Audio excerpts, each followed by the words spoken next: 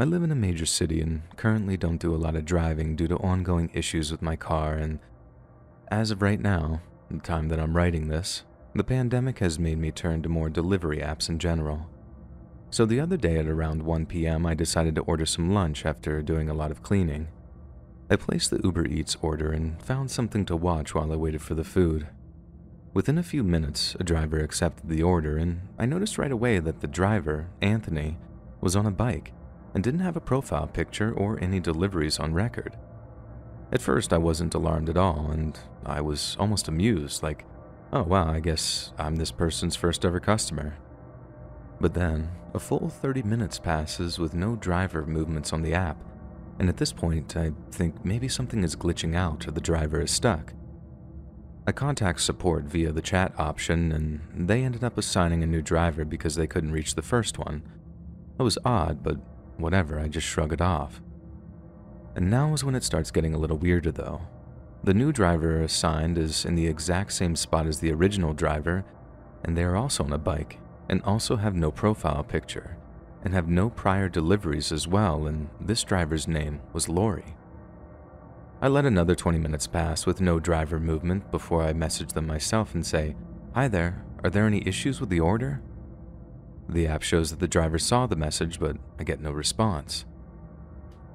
All this time, I'm checking to see if UberEATS is maybe experiencing issues, none that I could find, and at this point, while I'm definitely weirded out, I'm mostly just hungry, so I contact support again to request some assistance. They reassign the driver again and apologize for the inconvenience. Same deal, they also tried to contact the driver but with no response. Finally, the third driver assigned is the exact same scenario. Same spot, on a bike, no profile picture, no prior deliveries. Only this time the name is Robert. And before I can react and go about canceling the order at this point because I'm tired of dealing with this, he suddenly has my food and immediately messaged me the following: "Hello, have your food, what's your phone number?" And I respond right away with, "I'm not super comfortable giving my phone number out when you can just message me here." And he responded again with, "What's your number? Be there in 10. How old are you?" And at this point, the alarm bells are going off, and I contact support immediately to have the order canceled and get further assistance. I get connected to Uber's safety team, who informs me that the order has been canceled. I'll be refunded, and started taking down the details of the strange interactions. As I'm giving the woman on the phone the info she needs, I'm starting to calm down, thinking that this was just some creep or something. And that's when I hear a man's voice at the front door. "Miss, I got your food." And I can't even describe the chill that went down my spine because the way he said it. And making things even worse, the Uber safety woman on the phone with me heard him and as well goes, "Is that him? We canceled the order." I poked my head around the door. Main heavy door was open. Metal screen door was closed and locked, but allowed us to see each other to get a look at him. And when he saw me on the phone, he went from smiling to looking absolutely furious. He suddenly got right up against the door and kept asking who I was on the phone with.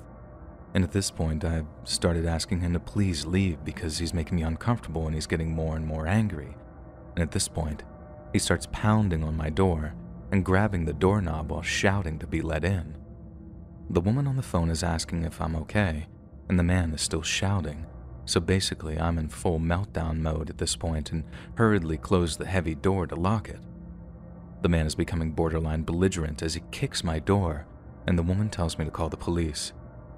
He ended up walking away from the house about a minute after that and back up to the sidewalk, and for a moment, I thought he, screwed off, so I finished my conversation with the Uber safety woman so she could submit the report.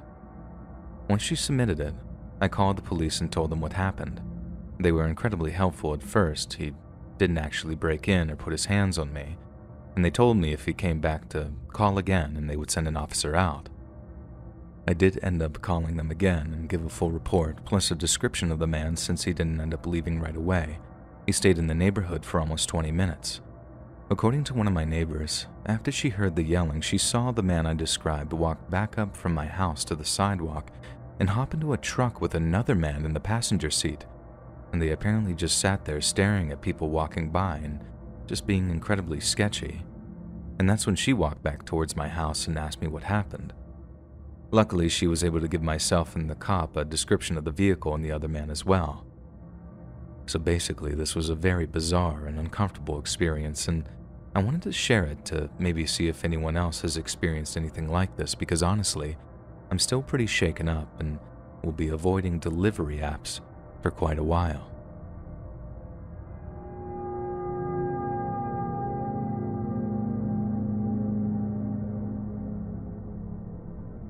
When I was 11, I'm 40 now, I moved in with my best friend Charlotte and her family. My family and I were not getting on, so Charlotte's mom, Mercy, let me live with them for a few months. I stayed in Charlotte's room and the two of us would get up every day to make our lunches and head off to school. We lived in the nicer part of a poor neighborhood. Mercy worked full-time and Charlotte's dad wasn't on the scene. Charlotte's brother Dallas was 2 years older than us and the self-proclaimed man of the house. He had a whole stack of friends whose home situations were similar to mine, so it wasn't uncommon for the house to be full of teenagers by the time Mercy got home. Dallas's girlfriend lived next door. I never met her, but I remember that there were always people coming and going from her house.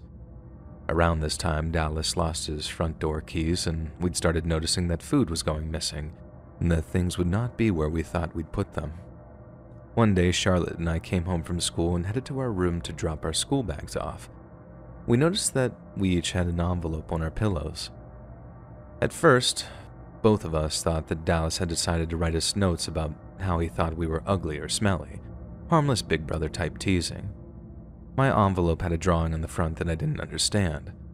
I remember opening it and finding a letter inside. Charlotte passed me her letter. Though the handwriting was messy, the letter told her how pretty she was. We both knew that there was no way these letters were from Dallas, and that being said, I didn't want to give her mine. The author of mine detailed how they were going to come into my house and do terrible things to me until I was dead.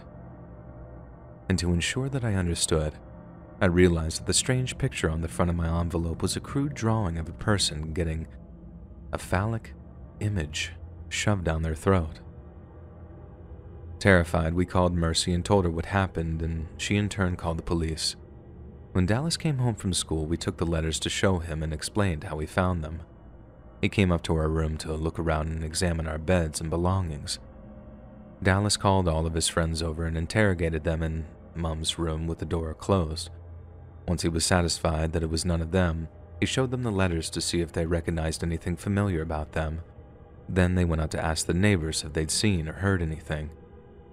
They never found out exactly who left the envelopes, and the police said that there was nothing they could do. I don't think Charlotte and I slept much for a week or so after.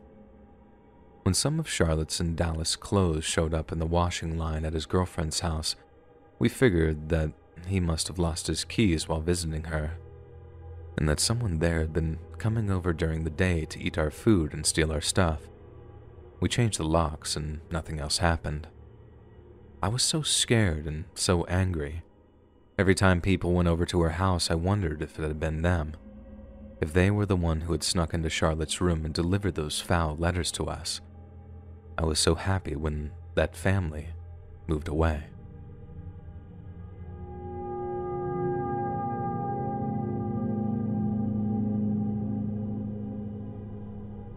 This story occurred a few years back when I was staying at my grandparents' house during vacation.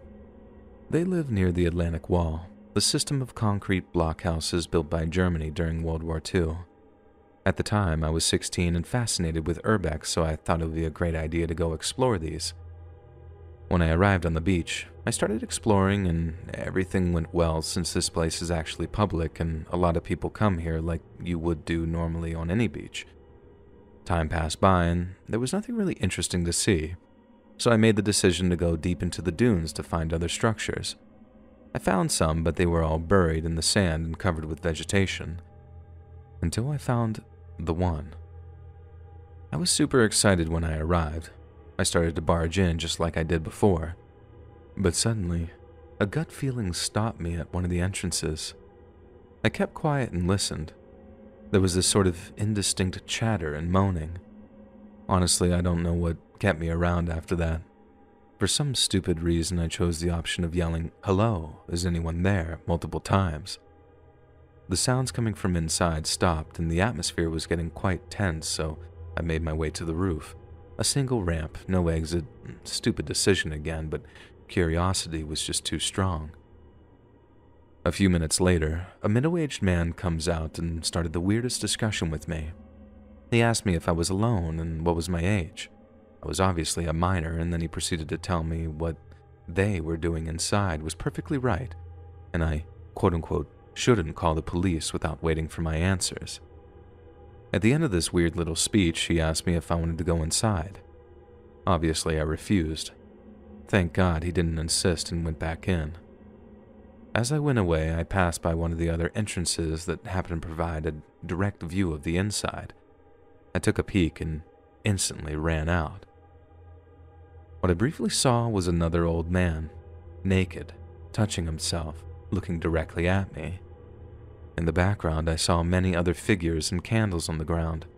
I heard some sort of chanting, too. After I put enough distance, I took my phone out and then called the police. What I told them was too surreal for them to believe me, and I was basically laughed at and given a lecture about prank calls. No one believes me other than my dad. He's had weird encounters in those dunes as well. But in the end, I don't care.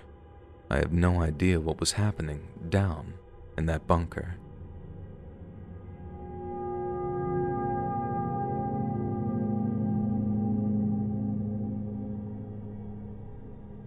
This encounter would have happened a little over 10 years ago. I would have been 26 to 27 at the time, but I'm not 100% sure what year this was now. It was sometime between 2011 and 2013, and at the time, I was frequently going out with friends to bars and parties and hanging out until pretty late most weekends. The friend's house that I usually hung out was on a side street just off a main road where a lot of popular and crowded bars and restaurants were.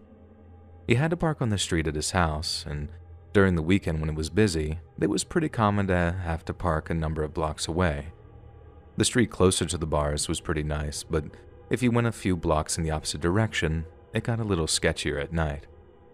After a night of hanging out, I had to walk back to my car pretty late, which was parked a number of blocks away towards the slightly sketchier area.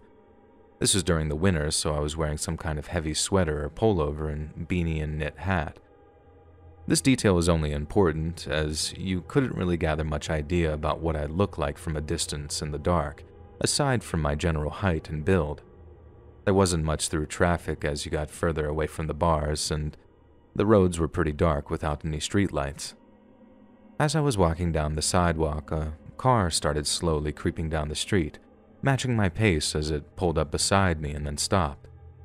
The window of the car rolled down, and driving the car was an attractive young woman who said that I looked cold and that I should let her give me a ride to where I was going. She seemed very friendly. I indicated that I wasn't parked very far away and appreciated the offer, but was just going to keep walking. She then tried really hard to convince me to get in the car with her since it was so quote-unquote cold. No small talk to establish any information about me to make sure I wasn't some weirdo, just asking me to get in the car, pretty aggressively. Based on what I was wearing and how dark it was, there was no way she really could have had much idea about what I actually looked like to possibly find me attractive, and even if she did, I don't know many women who would pick up a male stranger after midnight when they're alone in their car. There were about 10 bars nearby that she could have gone to if she just wanted to pick up a guy. There was no reason I could think of that she would have to resort to driving around offering to pick up strangers. She continued driving alongside me and offered me a ride again, which I declined and kept going. I picked up my pace and she eventually drove off. As soon as she was a few blocks away, I quickly got to my car and made sure that there was nobody lurking around or close by. The whole scenario just felt off and didn't make sense to me. I asked my friends about it later, and all of the women agreed. They wouldn't offer a random guy a ride at nighttime in that kind of scenario, even if the guy looked like Ryan Gosling or Channing Tatum. My suspicion is that there was someone laid down in the back seat of the car out of view with a weapon waiting to rob anyone who accepted the ride. I couldn't really figure out any reason that she would be offering rides like that to complete strangers in the middle of the night, as it would be very unsafe for her to just pick up random people.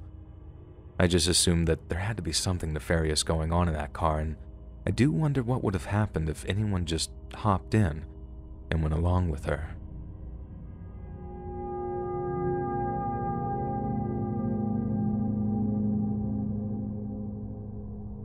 I'm a retired geoscience professor, one who's had the pleasure of teaching at several of Europe's most prestigious universities. I've had a long and very satisfying career, mostly in the lecture hall during the twilight of my final tenure, but it wasn't always that way. During my more virile years, I undertook a great deal of field research, predominantly in my chosen field of glaciology. The more astute among you might recognize this to be the study of glaciers, but the word is something of a false friend, in that it encompasses any natural phenomenon that involves ice, frost, or cold temperatures in general. Blame it on my upbringing in sunny Malta, but I've always been fascinated with cold weather climates. I find the landscapes to be so alien and otherworldly, so although I feel much more at home in shorts and a pair of flip-flops, I'm in my element when visiting far-flung research stations. So back in the early 90s, when Cambridge University offered me the research opportunity of a lifetime, I jumped at the chance. To cut a long story short, the fall of the Soviet Union meant that a lot of strategically placed Arctic research stations had been completely abandoned. The institutions that owned or used them for research were desperate to keep them from falling into disrepair, and even more desperate not to lose the valuable data they contained. So when various universities began reaching out and offering to staff or fund their research stations, they were naturally elated.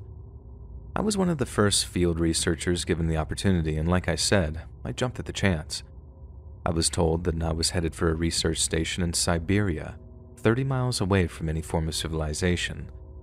I knew it would be an adventure, but I never anticipated how the whole thing would degenerate into a complete nightmare. The journey out to what was referred to as the Polensky Research Post was the most grueling of my whole career.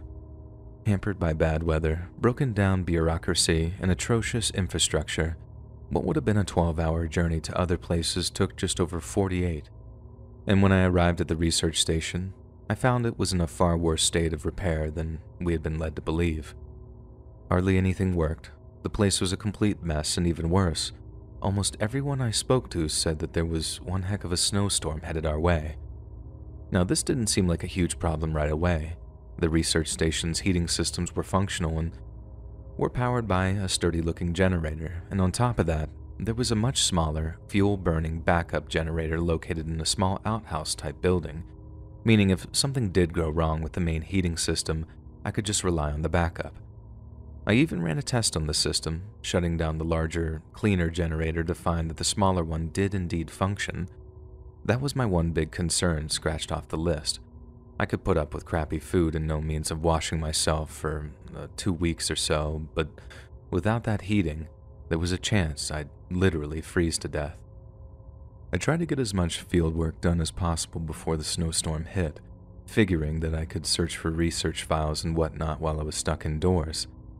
Then, on the third day, I watched as the skies started to darken, signaling the imminent arrival of the storm. I didn't have to rush back to the research station. I had already made ample preparations for the coming storm, but seeing it bearing down on me like that was still very intimidating. I figured that I'd be stuck inside for 24 hours at the minimum, and that it amounted to a great excuse to relax and get cozy for a while. What I didn't expect was one of the most harrowing experiences of my life. After making my way back to the research station, I called a Russian colleague on my satellite phone to let him know that I might be out of contact for a few days. Not so much because of the bad weather, although it might dampen the signal a bit, but more because I wouldn't have anything to report because of the storm. After that, all I had to do was get cozied up, boil up some hot water for a few cups of tea, and settle in to read a book until the wind stopped howling outside the research station. Then, once I was tired enough, I climbed into my sleeping bag on my very comfortable Soviet-era bunk and drifted off to sleep. I remember waking up to the sound of something rattling in a part of the research station. The place was small, purely functional, just a rumble of iron and insulation, so when that noise started up sometime in the early hours of the morning, it sounded like the whole hab was rattling. I got out of my sleeping bag, then went looking for the source of the sound, only to find that it was coming from the hab's primary generator. Something was malfunctioning, and almost immediately after I set about to fix it, the generator shut down completely. Under any other circumstance, it would have been easy as pie to just walk outside and switch on the other generator, but with the amount of snow that was coming down, I didn't think that I'd be able to get out at all, and if I did, the speed and thickness of the blizzard outside would make it very difficult to do much of anything. But obviously, I had no choice but to try. It was freeze inside or freeze outside.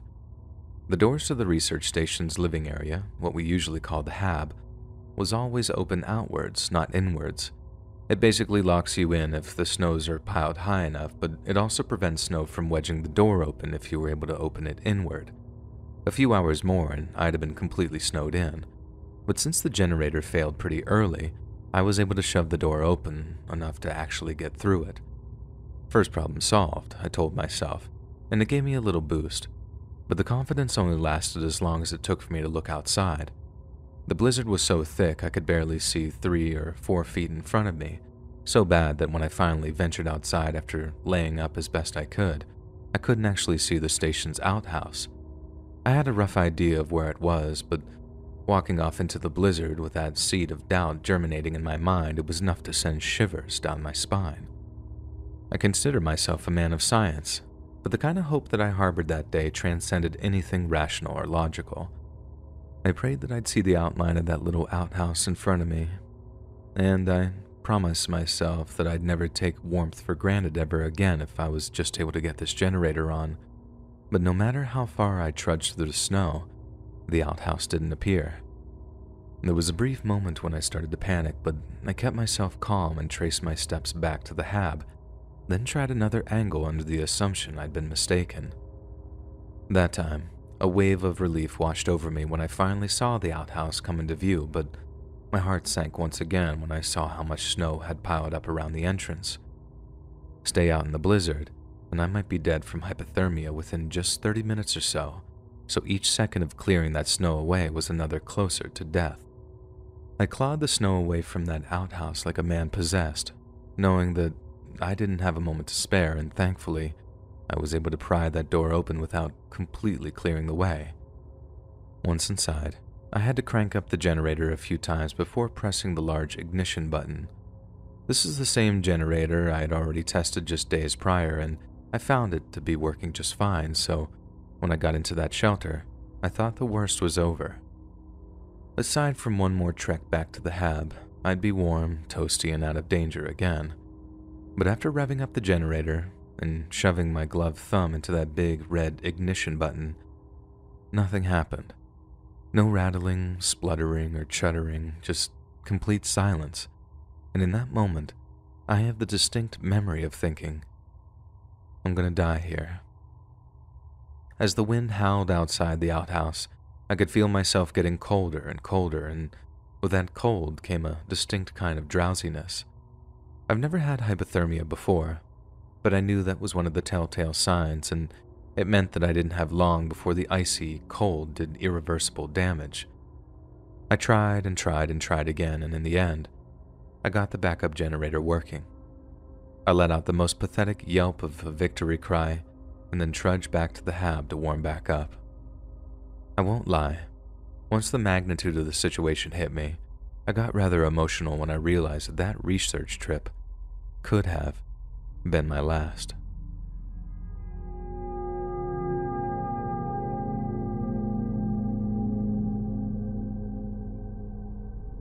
Just after 1 a.m., I was sat in my living room watching Cloudy with a Chance of Meatballs, browsing Reddit, the most boring Saturday night ever. And then someone's knocking.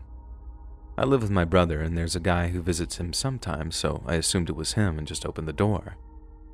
And there was a random man in his 40s, looking kinda sus, saying, "Sorry, I'm so sorry, I'm looking for a taxi place." So I said town center, and he kept apologizing, asking if he woke the kids. He's also very close to the door. I don't have any kids, but I said yes, hoping that he'd buzz off. I was scared that if I tried to close the door that he'd push it in. I got so anxious that I started shaking, and he goes about that taxi again and says, "Can I ask you a question? I got divorced yesterday. You're beautiful." And a car was coming, so I said thanks. I tried to be polite so he wouldn't get angry and aggressive, and shut the door, and I just stood by the window to make sure that he was gone. Jesus, how was I so stupid? It could have ended badly, especially since I live in a shady area and my brother wears headphones all the time, so he probably couldn't even hear. Why was he asking about kids? To see if I was alone? And he went in the direction that the car was coming, so I don't know if it was a random car or someone picked him up. Was he a thief or just a drunk? And I had the lights on, so he knocked? I really hope that I start thinking before I do stupid stuff like that again.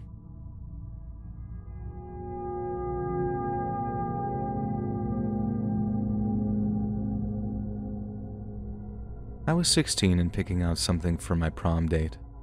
A man who reeked of feces and urine kept looking at me, but hey, it's Walmart, am I right?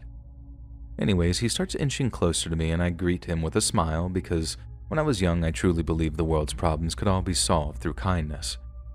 He started talking to me and asked who I was buying my stuffed animal and chocolate for. He then proceeded to ask me if I've ever been intimate with them, and that gave me a little shock. And then he started to reach out to grab me, and I noticed that there was feces all over his hands, and I backed away. I can only imagine the shock that I must have had on my face. He told me how nice I am, then asked if I was a nurse and if I could go to the bathroom and help him clean up. He smiled at me. His eyes were genuinely terrifying. I had never encountered anything like that before, and I paused and just said, "I'm not a nurse," and tried to walk out fast, but still composed. As I turned the ignition, I noticed him jogging towards my car. I never burned out of a parking lot faster in my entire life.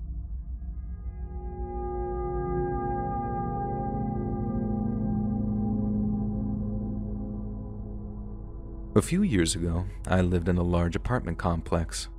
My unit was at the very end on the first floor. A lot of strange people lived there, but seemed pretty harmless. One night my boyfriend was over, thankfully, and we were watching a movie. I noticed a shadow pass by the window, but then I felt like it didn't completely pass by, I guess. At first, I started feeling like I'm being watched and too scared to turn and look. I finally look and see the silhouette of a person and a pair of eyes peeking in between the space and the blinds. I told my boyfriend someone was out there, and he jumped up and we saw the person's shadow run away.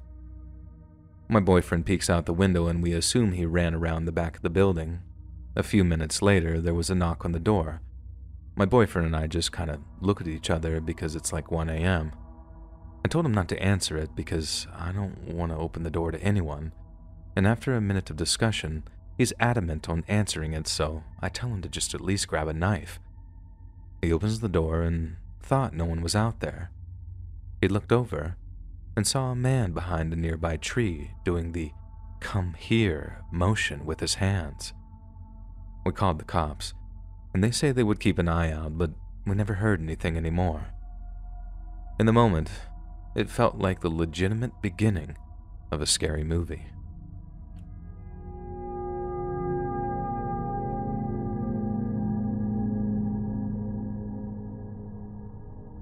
When I was in middle school, I remember taking a basic health class, and this must have been 5th grade because we had to watch the infamous video where we learn about our bodies and reproductive organs and had to watch a video of a woman giving birth. I remember asking a female friend of mine an inappropriate question regarding the video that we had just watched while walking in the hallways without realizing the vice principal was in earshot. He called me into his office to scold me until I explained that it was a question revolving around what we had seen in class. He calmed down and then ended up chatting casually with me, a little too casually. Maybe in an attempt to seem cool and relatable, he explained that he had a tattoo. I asked him what it was, and he showed me it was a tattoo of an artistic-looking fish on his shoulder. Now, even back then, I thought the tattoo was incredibly corny, but It was fitting considering the guy was kinda dweeby. He then went on to tell me that the tattoo artist who tattooed him in New Hampshire went on to murder and dismember 2 women a year later and was sentenced to life in prison. I have no clue why he thought it would be appropriate to share this story with a middle schooler, but I was absolutely shook by the story for the following week and never forgot it.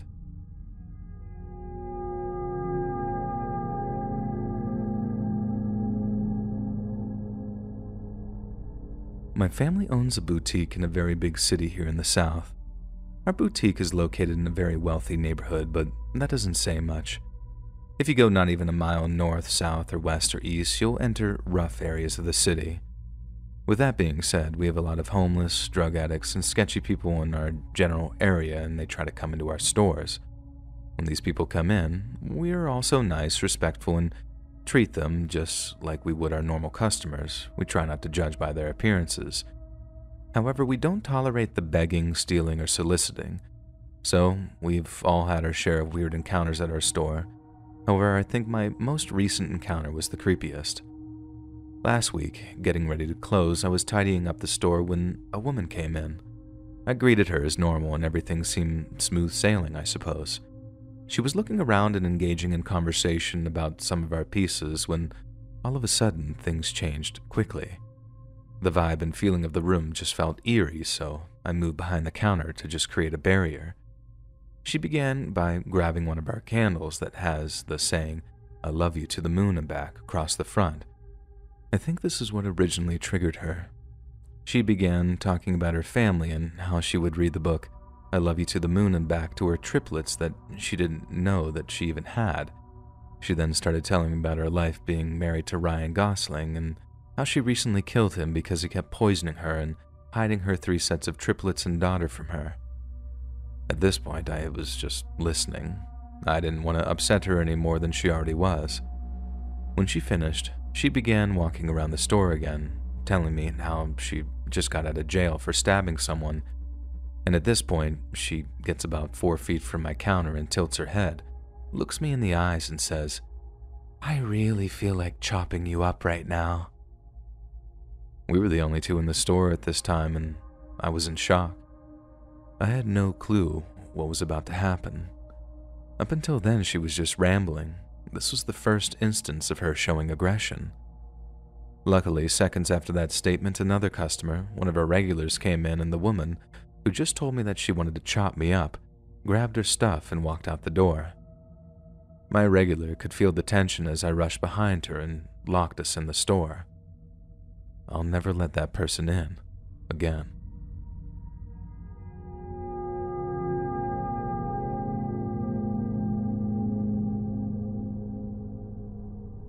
I'm guessing around 7 years ago, my older brother and several of his friends went on a camping trip in rural Maine.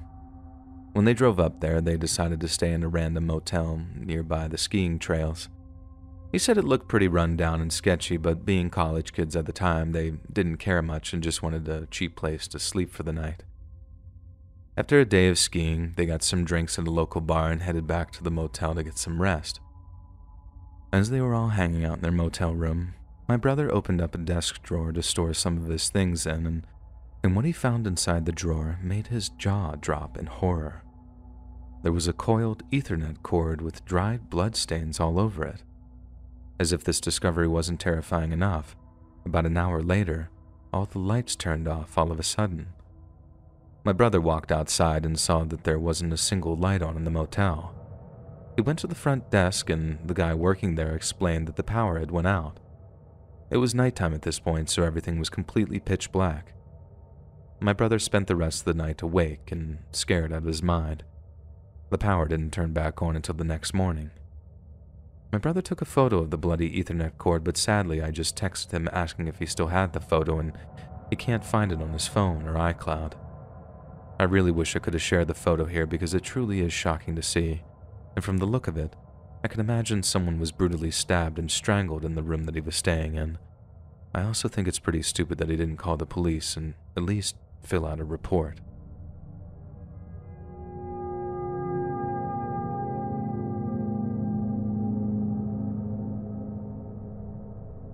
This past summer, I started hearing a voice when I went into the bathroom. It seemed to be coming from the flat upstairs. At first, I thought it was just one of the owners of the place talking from his room, since the layout has the main bedroom next to the bathroom and the walls are thin, so sound easily goes through. I thought nothing of it, and plus the voice was accompanied by a new creaking sound as if though they were lying on an old bed, so perhaps he was bedridden and that's why I heard him all the time. But one day I started to worry. Getting out from the shower, I could swear a few of the words I managed to understand seemed directed to my body, but there were so few that I thought I was just being paranoid. See, I wasn't comfortable when I first moved into the house. The second I stepped foot in, I worried about being spied on. No clue why. There was no reason to think so, but I remembered a movie about someone moving into a house with cameras, and I started to worry. I even jumped right out of bed one night a few years ago because I'd seen a camera at the end of a cable hanging a few centimeters from my face. It took a while to realize that it had been a dream, so I just thought it was my mind being an idiot. The voice kept coming through the bathroom's roof all through summer, and looking up, all I could see was the hole that had been opened right above the toilet to get to a leaking pipe. It had been there for a while, not wanting to waste money on closing it down until I knew for sure the leakage had been patched properly, since it wasn't the first time I had issues with that. All you can see in that hole is brick and cement, a beam and the big pipe taking waste out in the building, and darkness up above where the light can't reach. Nothing weird in there, so I was never uneasy to leave it open for a while longer. Until a month or so ago, when, TMI, I was taking a dump under the familiar sound of that voice and creak. I'm fairly constipated and it got worse during summer, so I was having trouble and I whispered to myself, "Damn it." Or some close translation, because my native language isn't English, to which I immediately heard what felt like a reply, a single word from that all-familiar voice. "Push." I looked up in a panic at the hole above me with the exposed pipe, wondering if someone had been looking at me this whole time. I didn't see anything, but the voice stopped, the creaking stopped, and everything was quiet. I went to investigate later, phone in hand, but there was nothing there. I used my phone camera to try to see if a lens gleamed back, but it was all the same as it had always been any time I investigated to look for water.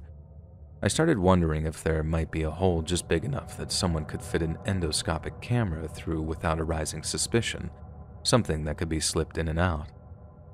There hasn't been a voice or creaking since. It stopped in that instant, and I haven't heard it since, a month later. Sometimes I wonder if I didn't hallucinate the whole thing. I never had any in my life, but it was all just so strange. My upstairs neighbors are a bunch of parasitic pieces of crap that have me tortured with constant water leaks, so it wouldn't surprise me if they're also just a bunch of creepy pervs. Click the join button to become a member today for exclusive content. What I'm about to share, only a couple people know, but I felt like sharing might be cathartic. Warning, this isn't a pleasant story. When I was in around 2nd grade, my parents got divorced. My father was depressed and my mother started dating. She met a guy and one night she brought him by. He seemed nice enough. He gave me a guitar, and it wasn't long before my mother moved out and my parents sold the house. She took me and my sister and moved in with this new man. I was starting 3rd grade in a new school with a new guy in my life and my father trying to build himself back up. It wasn't long before this new man started his reign of terror, though. I don't remember what was first. Was it drinking tablespoons of cod liver oil as punishment only to vomit it back up seconds later to have to do it again for making a mess? Was it having to kneel against a wall with books on my head and in my hands with bottle caps under my knees for what felt like hours? Was it having to stand in timeout, not even being allowed to go to the bathroom until I soiled myself? My sister was saved by my father, but I couldn't leave my mother, so the abuse only got worse for me. I think some of the worst abuses I endured were having to sit at the table in my own urine or feces all night long and going to school with no sleep because I wouldn't eat potato salad or some other food I would gag on. I remember visiting my mother in the hospital as she was vomiting up charcoal that they had pumped into her stomach after she tried to take her own life. I didn't know that at the time, but I do now as an adult, and I'm not sure how I feel about that. Am I mad at her for being willing to escape for herself, leaving me with that monster for God knows how long? I wasn't free of him for 2 years. 2 years of nightly torture, 2 years of standing and urinating myself, 2 years of fear, 2 years of vomiting, and 2 years of pure hell. Even when she left him and took me with her, my mother was broken. I spent a whole year alone in our new apartment every day. I didn't have school, I didn't do anything. And I remember one day my mother was angry because I left my sister's pogo stick outside and she strangled me on the couch until I nearly passed out. Everything started to fade to black. My life never really became better, just less horrifying. Now fast forward to around 17, 18, I'm at McDonald's with my girlfriend at the time and her brother when I see that man walk in. I don't know for sure that it was him, but in that moment I was convinced and began climbing over the table, seething mad, ready to kill this man for what he did to me. Not assault him, but kill him. The two of them held me down and calmed me down until we left, and I swear I've seen him other times. The thing is, I don't know if it was him or any man that looks like him just triggers that reaction. Am I putting his face onto every tall, skinny, bald man that I see? I don't know. I know this isn't the scariest of stories, but it was hell for me, so just be careful, people. There are truly real monsters out there.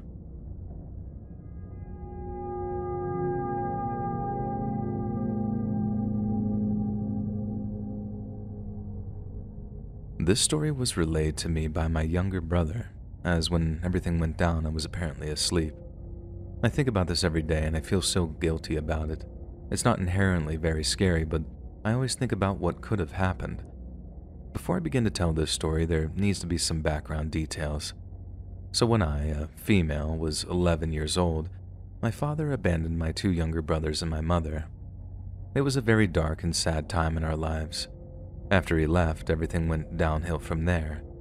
We had to move out of our house and into my grandmother's house until my mother could find suitable living for us. We lived with my grandmother for a few years before my mom had saved up enough money to get us housing in a duplex. This duplex was located in not the very best part of town. All the houses surrounding it were just nasty and dilapidated. Specifically, our house was the bottom part of the duplex. The grass surrounding the foundation of the house was dead and gross, and the floors were slanted in certain rooms, and most importantly to this story, the back door did not shut all the way. The lock and handle was kind of jammed all the time, so it wouldn't close properly. The upper part of this duplex was a 1-bedroom kind of deal. I only later found out this as an adult, that it was used as an adult film studio and illegal substances were transported and exported here. Random people were always coming and going at all hours of the day. The door to this house was around the back of our house, connected to our back porch.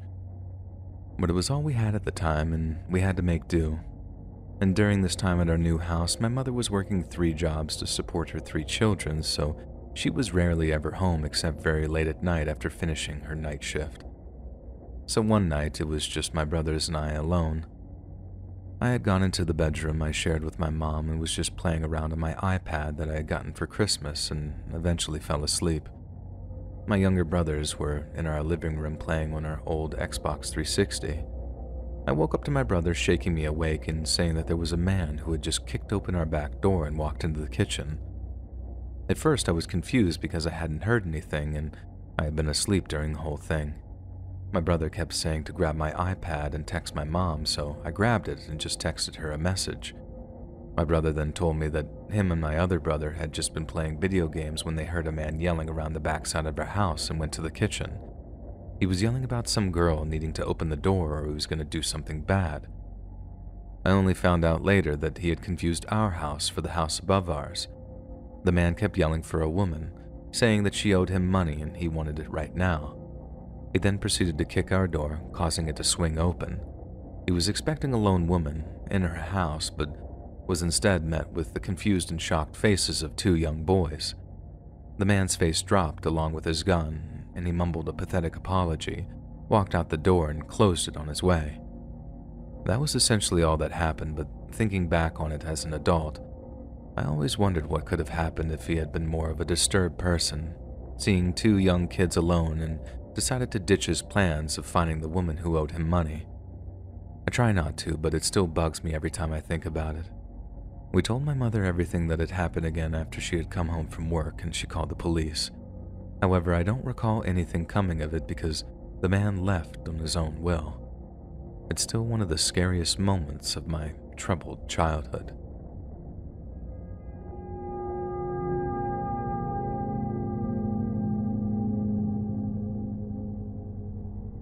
While on the lam for 2.5 years, a Japanese man wanted for the murder of a British woman says he scissored off his lower lip, dug 2 moles out of his cheek with a box cutter, and gave himself a nose job in an attempt to obscure his identity. The case became one of Japan's highest-profile murders after Hawker's body was found in a dirt-filled bathtub on the balcony of Ichihashi's apartment. When 22-year-old Lindsay Hawker was approached on the train by a young man who asked her to teach him English, she had no idea that hiding behind the innocent facade was an evil sadist. Just 4 days after the pair agreed to meet for a lesson, the Brit's body was found sprawled in a bloody bathtub filled with soil and sand. The young teacher, on a gap year in Tokyo, Japan, had been bound and gagged with plastic ties before being brutally assaulted in a frenzied attack. Her skin was covered in bruises and she had been strangled before she died on March 24, 2007. When she was found, her hair had been shaved off and her belongings were scattered across the room. Cops quickly identified the killer as loner Tatsuya Ichihashi, 28, and 9 officers surrounded the monster's apartment whilst he was still inside. When Ichihashi realized police were swarming his home, he grabbed his rucksack and, before even putting shoes on, sprinted downstairs in a panic. But what should have been an easy arrest for the cops soon turned to utter panic when the monster came running out of his door. He was then seen again as the chaotic manhunt continued, but evaded cops once more by zigzagging through the street. This would be the closest the evil murderer came to being arrested for over 2 years. As the nationwide hunt ensued, Ichihashi fled to an island in Okinawa and worked for 14 months at a construction company. He endured grim cosmetic surgery and deformed his face to try and throw off any suspicions. The vile procedures saw the bloodthirsty individual increase the height of his nose, add a fold to his eyelids, thin his lips, and remove moles on his cheek. He had an obsession with physical fitness and violent manga, a form of Japanese cartoon. Eventually, officers received useful leads from a cosmetic surgery, a construction company employee, and a ferry worker who recognized the killer. They swarmed the area, and finally, on November 10, 2009, Ichihashi was captured in Osaka whilst trying to board a ferry to Okinawa. For 31 months, the evil beast had evaded any justice for brutally violating and taking the life of the young teacher. Lindsay's distraught family pushed for Ichihashi to be executed through Japan's death penalty procedure. They were horrified when lawyers successfully argued that he should be kept alive, based on the potential for him to reform. On the 21st of July 2011, the Chiba District Court sentenced Ichihashi to life imprisonment for the murder of Lindsay Hawker. A judge at the case, Masaya Hata, said that he was disgusted at the heinous crime. The victim had her dignity violated and life taken away from her while going through unbearable pain. At the age of 22, her future was taken away, he added. But Ichihashi's devastating impact on the Hawker family didn't stop there. He went on to write a book detailing the horrific acts from his prison cell before offering Hawker's horrified mum and dad the royalty money which they refused. It sold over 100,000 copies and was successful in Britain, so much so that the story was made into a film, I Am Ichihashi, Journal of a Murderer. Today, Ichihashi remains behind bars to serve out the rest of his sentence.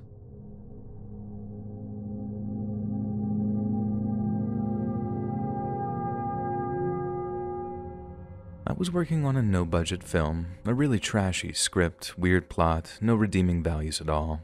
And toward the end of the production, me and the director were going around getting second unit inserts. We were on 59th Street at 6 a.m. on Sunday morning, unloading the camera. We were going up to a penthouse he knew of to get a shot looking down into Central Park.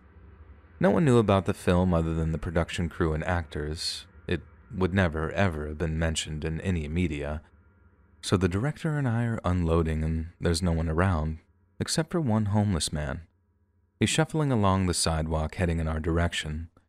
He's one of the sad mentally ill people that our society refuses to help, so his schizophrenia is untreated and he's out on the streets and he's talking to himself nonstop as he comes along.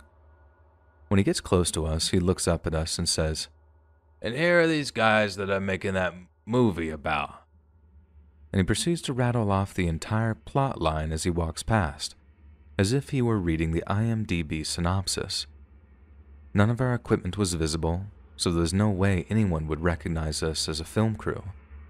The director and I just looked at each other like, what in God's name just happened? Hey friends, thanks for listening. Click that notification bell to be alerted of all future narrations. I release new videos every Monday, Wednesday, and Friday at 7 p.m. EST, and there are super fun live streams every Sunday, Tuesday, and Thursday nights. You should join. If you got a story, be sure to submit them to my subreddit or over email, and you might even hear your story featured on the next video. And if you want to support me even more, grab early access to all future narrations and bonus content over on Patreon, or click that big join button to hear about the extra perks offered for the channel. And check out the Let's Read podcast, where you can hear all of these stories in big compilations and save huge on data, located anywhere you listen to podcasts. All links down in the description below. Thanks so much, friends. And remember to get enough enrichment in your enclosure.